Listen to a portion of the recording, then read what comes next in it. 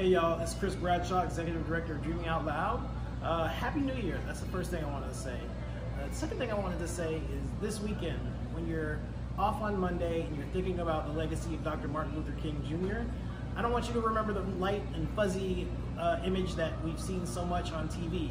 I want you to remember the radical, the one that told us and warned us about the three triplets: profit over people capitalism, militarism, and racism. We have a long way to go. We haven't eliminated either one of the three. So please today, think more than just about the warm fuzzy image that they want you to remember, and the radical who's ready to push the system at every level, no matter what it took. Thank you.